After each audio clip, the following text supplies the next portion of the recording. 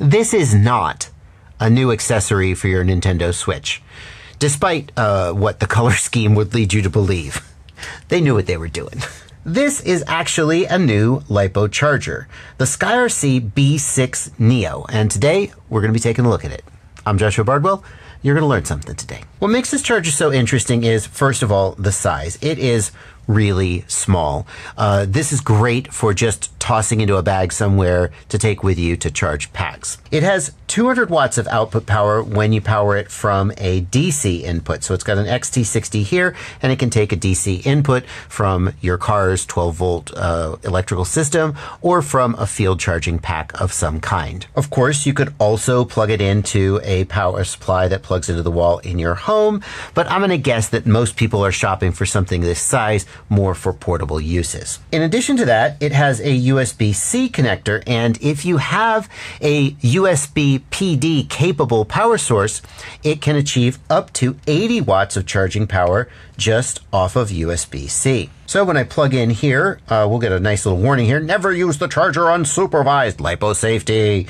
And then if we press the button here, we can see USB-C PD input, 65 watts of power. 65 watts is all my current power supply is capable of providing, but if I had a higher wattage power supply, the charger could take up to 80 watts. So let's go ahead and plug in a battery and let's start a charge cycle. And the charger can do up to 6S, so if you're on that new 8S hype train, this isn't going to be the one for you.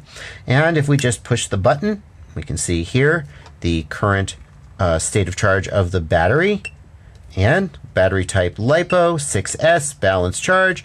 I always like to balance charge to 4.21 volts, just because sometimes if you charge to 4.2, when it actually finishes charging, it's not quite at 4.2, it's like at 4.19. I don't know. So I always charge to 4.21 and start. Away we go. Battery types supported by the B6 Neo are lithium polymer, lithium ion, which basically is going to be the same as lithium polymer, but with a lower cutoff of voltage of only 4.1 volts. Bear in mind that many cells today that are sold as lithium ion, like many 18650 cells that you'll see, actually are designed to be charged to 4.2 volts. So don't let the fact that it's an 18650 cell make you think that you can't charge it all the way up. Check what the manufacturer says. You may be charging many lithium ion cells as the LiPo program here in the charger. Lithium iron phosphate, if you've got any of those, and LiHV high volt lithiums that charge up to 4.35 volts. As well, it can do nickel metal hydride and nickel cadmium and lead, but I think that most people buying this charger aren't using it for that. The programs that the B6 Neo supports are balance charge, which presumably is like a fast charge program where it doesn't balance at the end. You should always balance charge, pretty much always, just don't use the charge. Storage, which takes them down to 3.8 volts for storage, and discharge, which takes them down to 3.3 volts. So that discharge program is not going to like fully kill down to 0 volts a defective battery. You'd need something else to do that. And as far as the charge current goes, we can crank that thing. Oh, well, it's weird that plus, that's backwards. I see. That's a little backwards. I would think that plus would make the amps go up. Let's see how far we can go here. Let's just set this sucker at 10 amps. It's not going to hit 10 amps because the power supply can only do whatever, 65 watts, and that would be too many watts, I suspect, but let's find out. 6S battery at 10 amps. Here we go.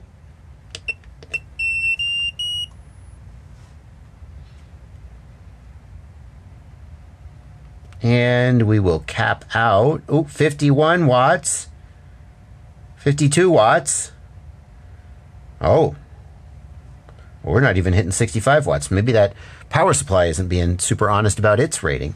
We're capping out at about 50 watts and 2 amps. We could then extrapolate that if we had a DC input, we would be getting 200 watts and about 8 amps. So we can do, let's see, this is a 1800 or 1600 milliamp hour pack.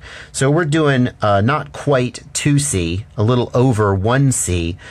This isn't going to be like, if you normally charge your batteries at 4 or 5C because you like to live on the edge, this charger isn't going to do that for you, at least not on the USB input. On the other hand, if I take a LiPo battery as a DC power source and plug it in, and I understand you guys are saying we're just charging from one LiPo battery to the other. That's dumb. This is just a demonstration. Well, let's see what I get. Did it remember my setting? It did. 10 amps. Fantastic. Here we go. And we should hit 200 watts here. Yeah, there she goes. There she goes. Oh, yeah. Oh. Oh, no, I killed my battery. I have to charge this. This wasn't a fully charged battery. It was just about to hit 200 watts, though. It sure was.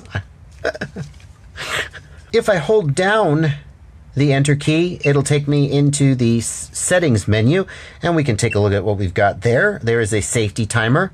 So the charger will cut off if the charge cycle goes on past this time. Max capacity, the charger will cut off if it puts more than this number of milliamp hours into the battery.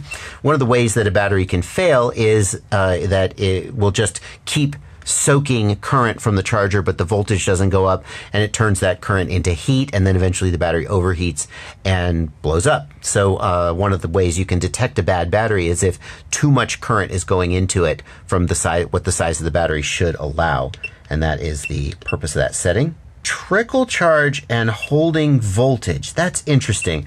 Holding voltage means that after the charge cycle is done, there'll be just a little bit of a parasitic drain on the battery.